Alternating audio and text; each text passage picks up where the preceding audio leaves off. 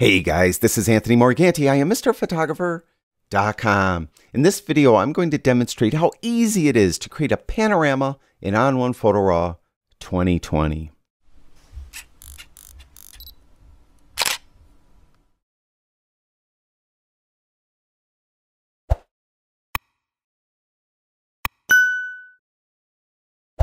Before we begin, I'd like to mention that very recently I worked on a project for On1 Software. That project was how to create a low-key portrait. We started out in my studio with the model, and I talked about the lighting and the background and my thought process that I go through when I'm creating a portrait such as this. I talked about the depictive space, the mental space, and then I actually took some images. Then what I did was I took those images over into On1 Photo RAW 2020, and I demonstrated how I go about processing the image. Now, initially, On1 Software was going to have this video available to their On1 Plus members only. But because of the COVID-19 pandemic, On1 Software has decided to make this video available and free to everyone. So, in the description below this video, I have a link to On1's website where you could watch my video for free. Now, as far as today's video, I mentioned we're going to talk about how to create a panorama. And really, it's super easy in On1 Software, but there are just a couple things that you should look out for. First of all, I'm assuming you shoot RAW. Your panorama will turn out better if you do some processing to the individual RAW files first. Most notably, white balance. White balance is something that should be done to the RAW file because it just will look better than if you try to do the white balance to your resultant panoramic image. So definitely, if you need to do anything with white balance, do it to the RAW file. Also, if you're going to switch the profile, do it to the RAW file. It just works out better. And sometimes some minor tone adjustments will work fine, because quite often when you're creating a panorama, one side of the panorama might be considerably darker than the other side of the panorama. So it's nice to equalize the tone across those images and or make the tone just, so they look similar tone-wise. Now in this situation, I don't have that problem. I just kind of stood in one spot, I handheld the shot, and I kind of twisted from the waist and took the series of images of the graffiti on the wall. So exposure-wise, they're all the same. But I still want to do some pre-processing to the individual images. So what I'm going to do is I'm going to work on one image first. I'm going to jump over to the Edit panel, and I'm going to work in the Develop tab and Tone and Color. And I'm going to do processing to this image, and then I'm going to copy that processing to the rest of the images, and that will save a lot of time. Now, specifically what I'm going to do here is first, I'm going to change the camera profile, I think to On1 Vivid or maybe Camera Vivid. Let's go with Camera Vivid. And then what I'm going to do is I'm going to add a little bit of structure, and I'm going to pull haze down a touch. And then the white balance, let's see what auto and daylight, not really doing much there. Cloudy's pretty colorful, for lack of a better term. Let's go with auto. Let's just go with auto on that. I think that's fine. And we're going to add some saturation, maybe about +10. So I'm happy with that. Detail, I'm not going to do anything there. I'm going to turn that right off. We have lens corrections turned on, so that's good.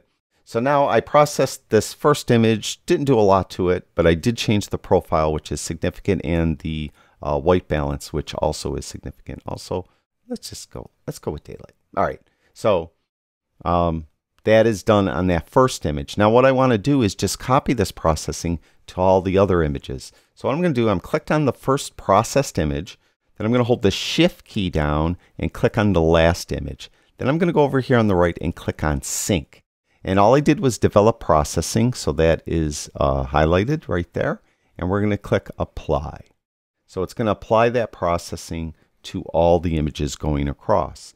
Now, I'm ready to create the panorama. Now they're all selected down here, still selected. So I'm just going to jump over to the Browse module, and then I'm going to go down to Pano. And again, make sure they're all selected. Go to Pano.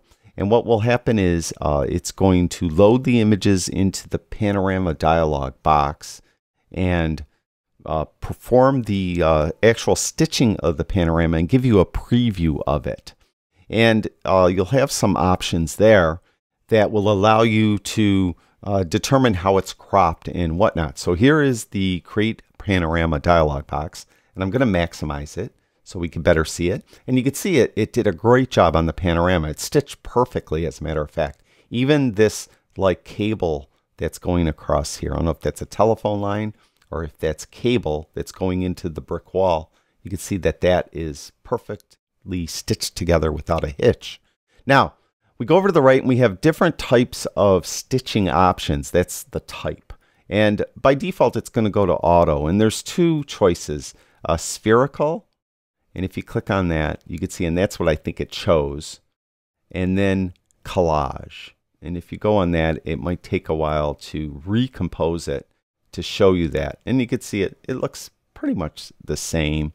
We'll go back to auto for the sake of argument. Now, once it creates the panorama, there's going to be some blank pixels. And there's actually going to be quite a few in this instance because I handheld this shot. I just stood in one spot and twisted like along the waist, so took the shot. So that kind of makes a lot more, blank pixels. So if you go on none, you could see that it's a little jagged up in here because, again, I handheld it. So then you could crop it, or you could just warp it to kind of fill in those spots. Warp often will kind of distort the image, and this won't be the choice you'd want to use if you have buildings in the shot. So if you did a cityscape, the buildings often will get tilted and distorted. So you don't want to use warp to fill. Now in this case, it's distorting the bricks, and I don't want to distort the bricks. So we're just going to stay with crop, and then the file size. Sometimes these panoramas get super huge and you don't want to create such a huge file. So you could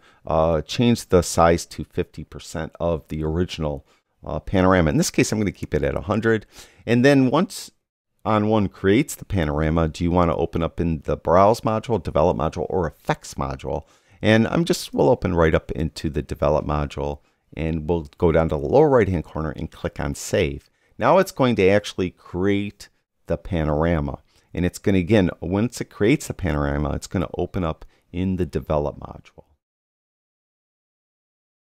All right, our panorama is created. It opened up in the Develop module, and as you can see, it's right here. I'm going to get rid of the film strip by hitting the E key on my keyboard to give us a little more room. Now I could continue processing, and I did mention that you should create, or you should choose your profile with your individual RAW files. As you can see, it's blanked out here, so I can't do it now. That's why you should do it on your original RAW files before you create the panorama. Now, as far as the white balance, you can choose a different white balance, but actually the white balance is more effective and more natural looking if you do it to the RAW files. So that's, again, why I suggest you do that adjustment with the RAW files. Now, actually, I'm going to jump right over to Effects here, and let's just finish this up. I'm going to add my favorite filter, the Dynamic Contrast filter, and just leave the default settings, but I'll bring opacity down a little bit, and then maybe we'll just add a bit of a vignette on it, just a subtle vignette like that, and I think I'm done. So that's how easy it is to create a panorama in On1 Photo RAW 2020, and as you can see, it really does a great job, even on an image that I handheld and stood in one spot, so the plane of the lens wasn't just flat to the wall at all times. It was always on a little bit of an angle, and it would also often create distortions and stuff that affect your panorama, and here you can see it did a great job. So that's it for this video. Again, I just want to remind you to check the description below this video so you could get a link to On1's website, and you could watch my video on how to create a low-key portrait. Thank you, everyone who watches my videos. I really do appreciate it. I'll talk to you guys soon.